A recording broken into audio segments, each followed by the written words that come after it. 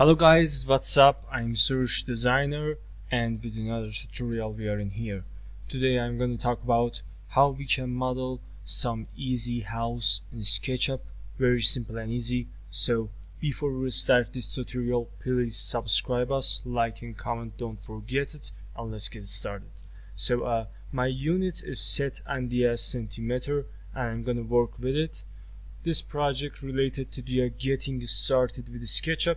So we imagine that we don't have this window, so how we can activate it? We come to the window, actually view, toolbars, and I'm gonna activate the large tool set. So when I left click and drag it to the left side, I can match it with my environment in SketchUp.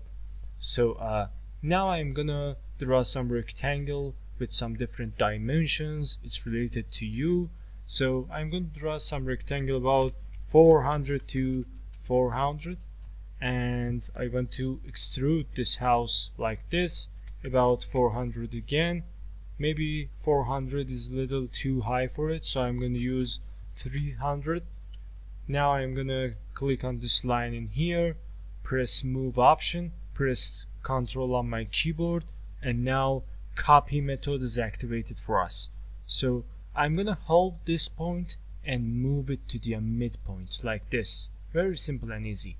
So I'm gonna use move option again, and I only want to move it on blue axis about 126 centimeter, something like that.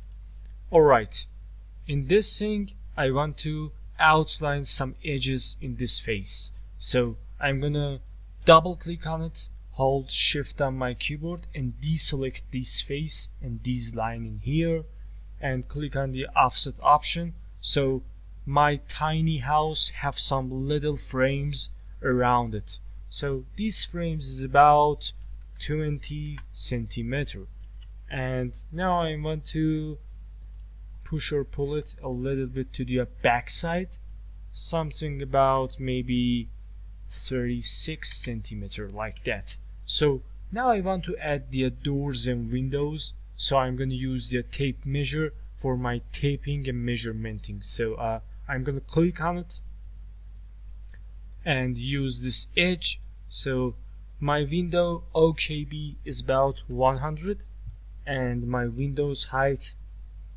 is about something near to the 160, and the from the left side we have 30 centimeter, and the window's width is about 80 centimeter like this. And now I want to use some tool we have in here called Praticator. So I'm going to click on it from this edge to this edge and add my own thing like that. Very simple and easy. So now I'm going to draw my window like this and close it. So I want to delete all of my lines in here and tape measures. So I'm going to select them and press delete on my keyboard. I'm going to take some copy of this window in here.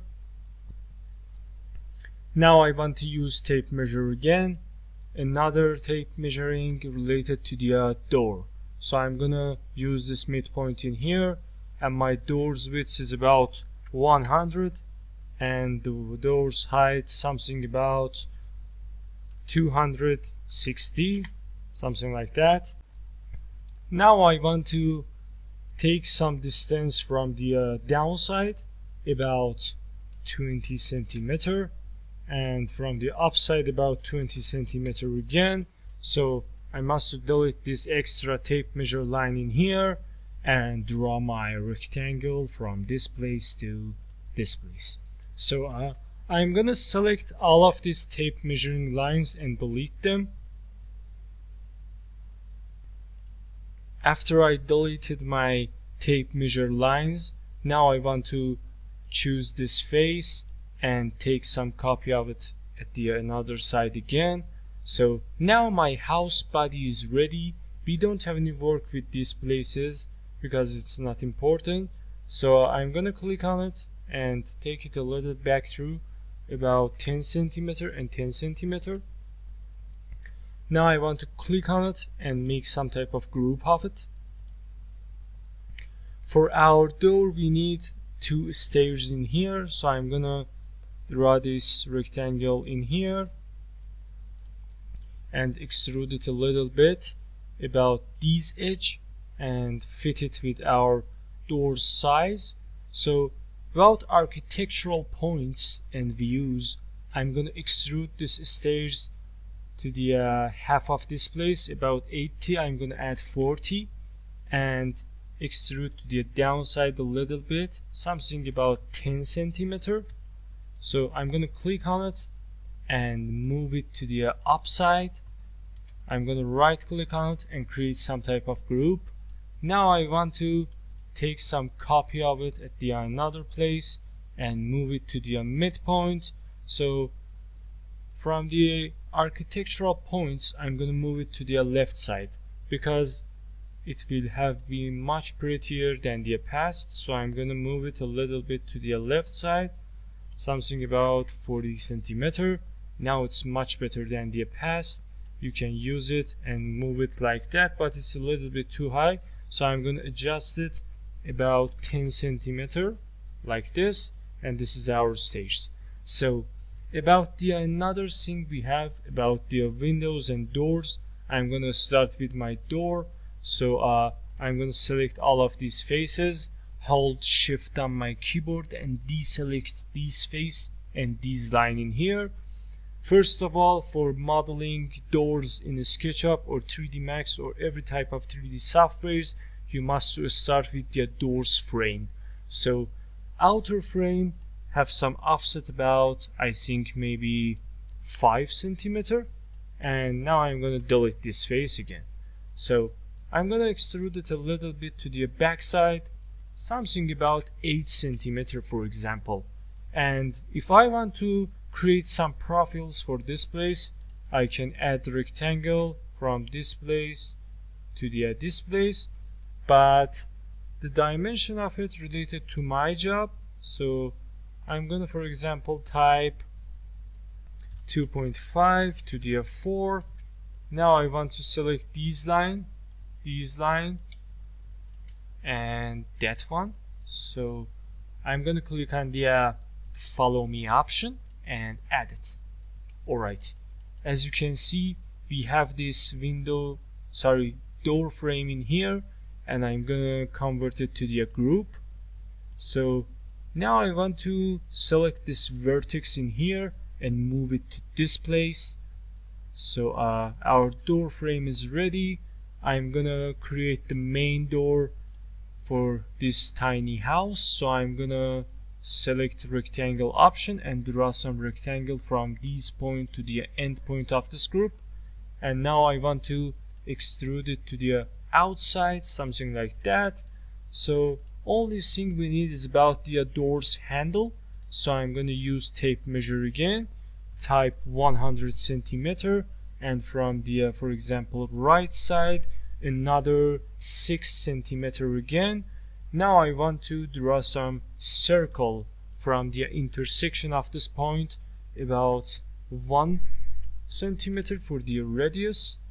And now when I select the line option and hold on this circle, I can find the center of it, and I'm gonna draw some line on the red axis about 3 centimeter and another line on green axis about 16 centimeter. So I'm going to select these lines as the pass, and I'm going to click on the follow me option and add this handle in here.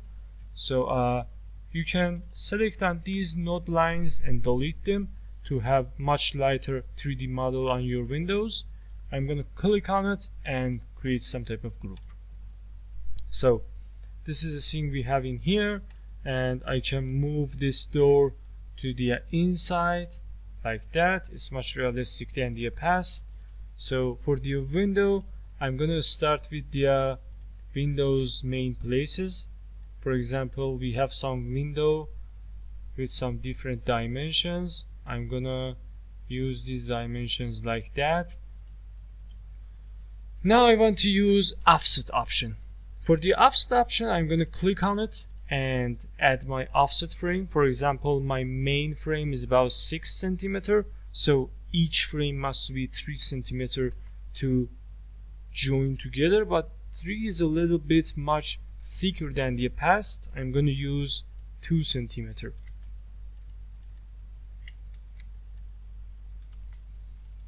I add this offset lines to my window frames. I'm going to select eraser option and delete these extra lines in here, in here. So now I want to click on it and select these window glasses in here, take some copy of them, delete these faces, very simple and easy. So I'm going to click on the control on my keyboard. Now copy method is activated for us, and I want to extrude this window frame with different distance and height I want. For example, I think 4 is good. Now I'm going to click on it and make some type of group. I'm going to open the paint bucket in here. At the right side of the SketchUp environment, you can see material library. So if you want to choose glass option, you can open this toolbar in here and add glass and mirrors. So you have different type of mirrors and glass textures in here. It's not having much quality, but it's not bad for your fast modeling. So I'm going to select the transparency glass blue. So now I want to select all of these faces, add this material to them, very simple and easy. I'm going to click on the edit box, adjust my color.